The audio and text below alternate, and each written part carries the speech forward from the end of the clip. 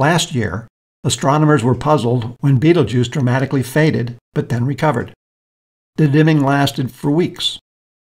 Hubble found that the dimming corresponded to a gaseous outflow that formed dust, which briefly obstructed some of Betelgeuse's light from our view, creating the dimming effect. Now astronomers have discovered that the red hypergiant VY Canis Majoris, which is far larger, more massive, and more violent than Betelgeuse, experienced much longer, dimmer periods that last for years.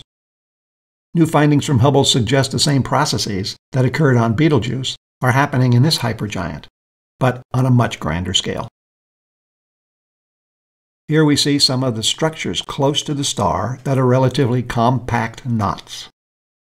By using Hubble to determine the velocities and motions of the close-in knots of hot gas, astronomers were able to date these eruptions much more accurately.